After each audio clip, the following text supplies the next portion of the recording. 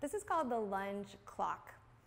And if you stick with a certain type of movement modality, for example, yoga, you might only be doing maybe 2 different types of lunges. But what we're going to do here is lunge all around the clock. So you're going to build some resilience for your knees, hips, and ankles. Start by setting up 4 bricks. So you've got 12, 3, 6, and 9. And then something to slide your foot on. I've got a blanket underneath my left foot. And here we go. I'm going to go to 12 o'clock. So I start to aim forward and come back up. From here, I'm going to go to 11 and 10 and 9.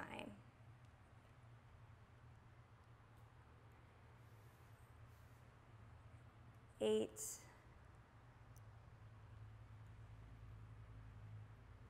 7,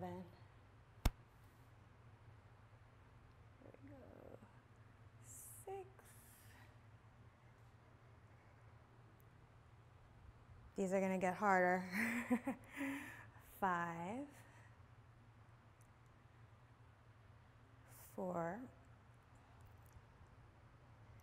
and 3. Gonna have to switch feet now. I'm gonna pick up where I left off, heading towards 2 and 1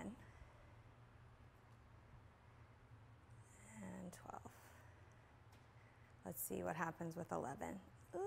Not so much. So let's go back out to the side.